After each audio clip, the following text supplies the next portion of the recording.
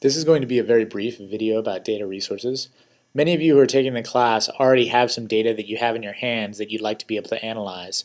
But it's a good idea always to have in the back of your mind other data sets that you might be able to use or be able to access that can be useful for you in either practicing your data analysis or to integrate with your own resources. So the first thing to keep in mind is that many governments, including the government of the United States, have decided to put a lot of the data about the workings of the civic organizations affiliated with the government online. So this is the example for the United States. It's called data.gov.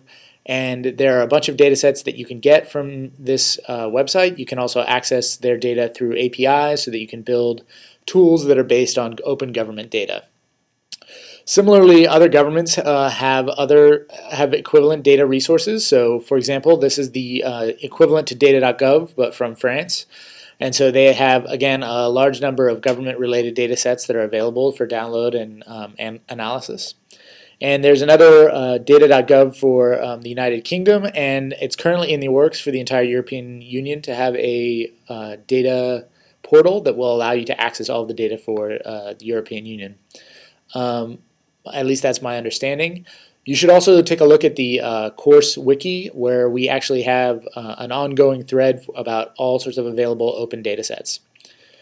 Another really exciting data set is the Gapminder data set. This is put together by the folks who support Hans Rosling, who is one of the more famous statisticians. You may have seen him in his very enthusiastic and exciting TED Talks.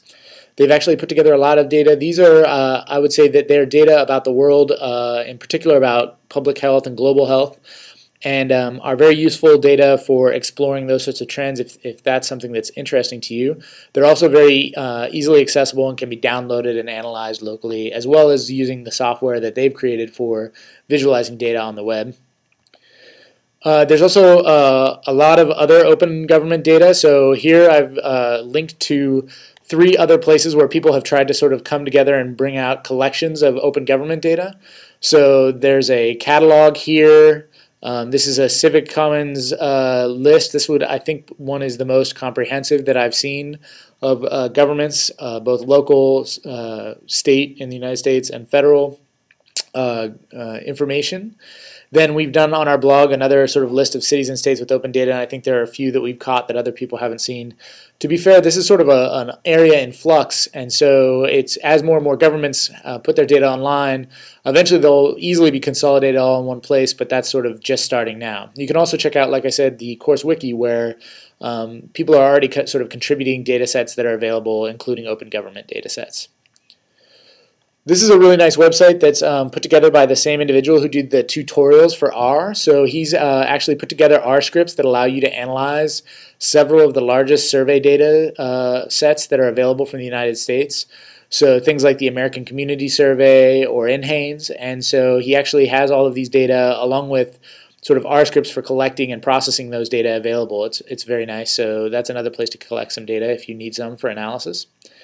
Then there's the InfoChimps marketplace. So InfoChimps is actually a company, and they offer sort of a platform for data analytics, but they also have a marketplace where they've collected a bunch of data sets that you can use for analysis, and they include data sets that are sort of geotagged. They have data sets about businesses and locations, and they have information about sort of facilities and schools and communities and so forth. Some of these data are free, and so that you can access them directly. Some you can access through an API, either for free or for a cost. And some of the data sets you actually have to pay for. I mean, they are a company, and so they're trying to make money. So you should pay attention to which data set you're trying to access, and they'll, of course, let you know before they charge you. Another example is of place that you can get data is Kaggle contests. So Kaggle is a company that hosts data science or predictive analytics competitions. And many of these competitions have data sets that you can download and analyze and try to discover new structure in.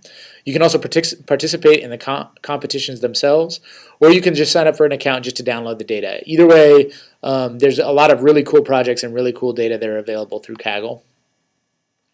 There's also some more specialized collections of data sets that might be useful for people. So these are sort of, I would say, aggregators of data sets. So The first is Hillary Mason's research quality data aggregator. She's collected a bunch of really interesting data sets. I would say they're very diverse and include some of the other data sets I list here below.